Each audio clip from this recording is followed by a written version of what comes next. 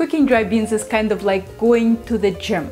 If you're only going to do it twice a year, you're likely to cause more harm than good.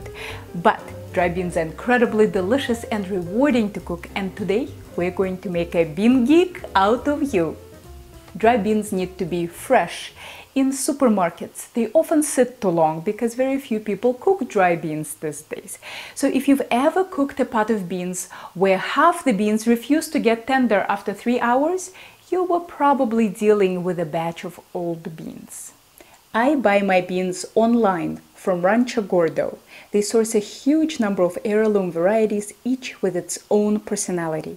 Today we're cooking Maya Coba beans. Rancho Gordo beans are exceptionally fresh and cook evenly and beautifully.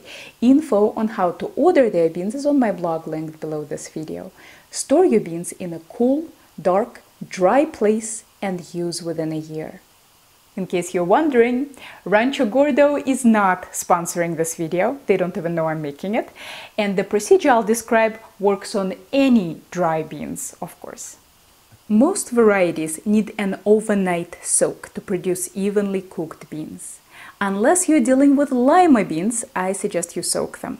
I soak my beans in a 3% salt solution.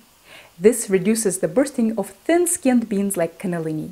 Some beans are not prone to bursting and don't need the salt in the soaking water, but it never hurts.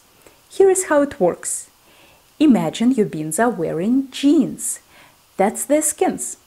During the cooking process, the beans will gain a lot of weight, kind of like after a Thanksgiving meal. But we don't want their jeans to burst. Adding salt to the soaking water is like adding spandex to the jeans. It allows the skins to grow with the beans instead of ripping. It's especially important if you have hard water. The minerals in it prevent some bean skins from stretching, but salt replaces those mineral ions in bean skins and helps them stretch. Here is how to make your soak for 1 pound of beans. Set a bowl on a scale, zero it out, and measure 1500 grams of water. Zero out the bowl with water and add 45 grams of kosher salt, and that's your 3% solution. Avoid table salt or sea salts. We don't want to introduce either iodine or any other minerals here. Because we're measuring salt by weight, the amount doesn't change from brand to brand. The solution will be scarily salty, but the beans won't be, because we'll cook them in fresh water and the concentration of salt will go down tremendously. Stir the water to dissolve the salt and pour in 1 pound of beans. Let them sit for at least 8 hours at room temperature. Here they are the next day, all plump and big. Let's rinse them in a colander and check how well they hydrated. When you drop a handful of beans on a ceramic or metal surface, they should make a hollow sound like this. If any make a ding sound and still look small, they failed to absorb much water. For most bean varieties, these little beans can be left in. They will cook a lot slower, but the other beans will wait for them. But the white bean varieties like cannellini, Great Northern, and Navy tend to be impatient. Even if you've used salt, thin-skinned beans can only be cooked for so long without bursting. And there is nothing worse than having 10% of your beans undercooked and chalky. So for white beans, I suggest you pick through them and remove the ones that didn't get hydrated after the soak. Place your beans in a pressure cooker or a large pot and add 1500 grams water. This is fresh, unsalted water, not your soaking solution.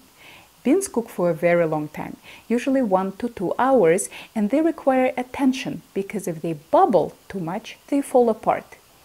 That's where a pressure cooker comes in. What damages beans is not the heat, but the turbulence. Under normal conditions, you get to 212 Fahrenheit and boom, you've got turbulence. But in a pressure cooker, the water gets up to 250 degrees before it boils. This reduces the cooking time and the amount of bouncing tremendously, and you get perfect beans without a hassle in 15 to 20 minutes. Seal the pressure cooker. Set it to high pressure, 15 psi, and lock. Set over high heat and wait for the pressure indicator to come up. Reduce the heat to low and set the timer for the duration specified in a pressure cooker reference. Here are the times for most common beans, and you can find more at HIP Pressure Cooking blog. Timing for many Rancho Gordo varieties is on my blog. As always, it's all in the link below this video. For my Accompaniments beans, we'll go with 5 minutes on low.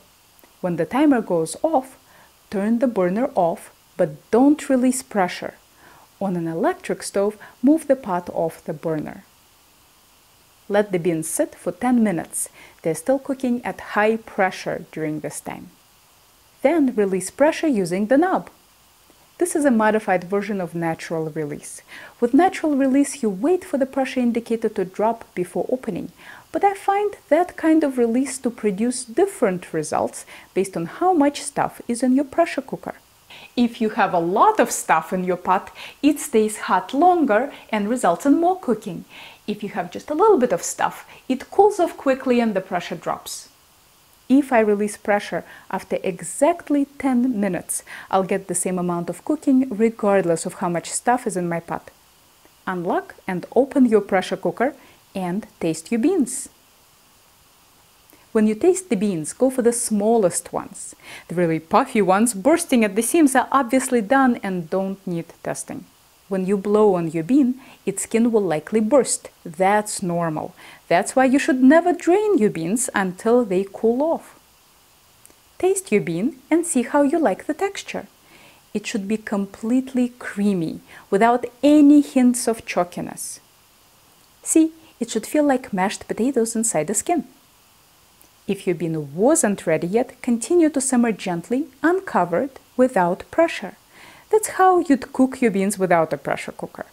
Cover, bring to a boil, then uncover and cook on the gentlest simmer. If the bean you tasted was perfect, taste a few more. When you get 5 perfect beans in a row, you are done. If the beans taste bland to you, season the liquid with salt. Cool your beans off and store in the fridge in their liquid for up to a week.